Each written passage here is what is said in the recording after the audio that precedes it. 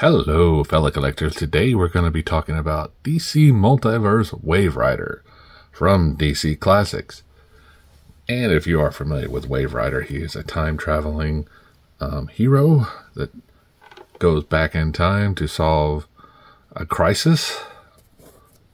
So, if you see here, we see Waverider. We see he has lots of accessories. On the side, we see a Waverider. On the back, we see some artwork and Waverider DC Classics. And on this side, we see Waverider DC Classics. So let's get a scale in here and see how much this guy weighs. And we'll see that he comes in at 11.2 ounces in the box. So let's get him out and see how cool he is. Okay, now that we have him out of the box, let's take a look at his card. Here we see his card from the artwork from the box. And here is his bio. Please pause to read. Alright, let's take a look at the figure himself. Too bright, too bright, too bright. Okay. Now, let's take a look at his accessories. He comes with a pointy hand. You are the one. And he comes with a fisty. And he comes with a few of these accessories. Now they all appear to be similar. There's really not much distinction except for the ends of them. You can see these two are similar. Well, this one has a little different end. So, all in all, 4 really different pieces to strap onto him.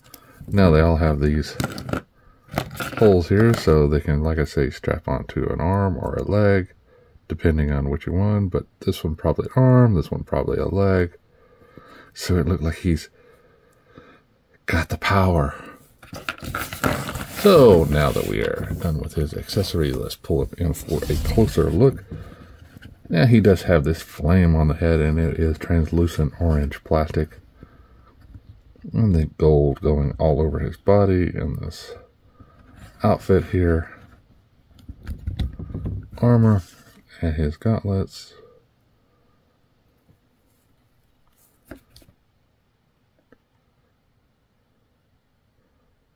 Pretty nice.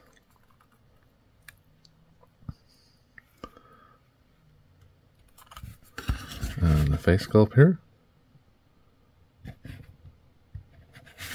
So, if we look at articulation, this guy can look up, down, right, and left. Arms are protected by these shoulder guards, or gap fillers. Does a pretty good T-pose. Arm rotates all the way around. Has a bicep and a double elbow. He can say, what? His abby crunchy. Pretty nice. It's a double layer. This layer, then that one. Cover it. Covers his waist, which he can rotate around. Now there is no upper thigh, but he does a very nice split, as well as a double bend in the knee. As far as boot goes, there's no turn, but his ankle is on a ball joint, and he has toe rotation. Nice stiff knees that will help with standing up later. So if we go ahead and put this guy on his base, get him all in there, we can see this is a rather tall figure. If we do look, he does come in right at 7.5 inches, and that is the top of the flame here. So that means he will be taller than a stormtrooper, and about the same size as other McFarlane figures. So that means he will fit in nicely with the Multiverse figures, which the line is based on. So, which would make sense, right? So, thoughts on this guy? Yeah, it's good to have some obscure characters. I don't even think I have this in the universe line.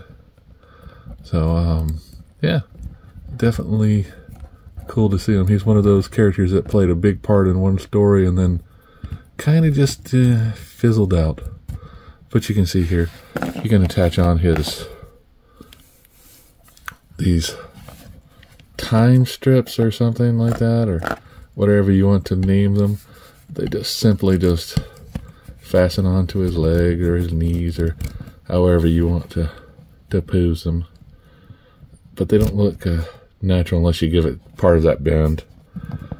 Okay, until next time, guys, remember, like, subscribe, and keep collecting.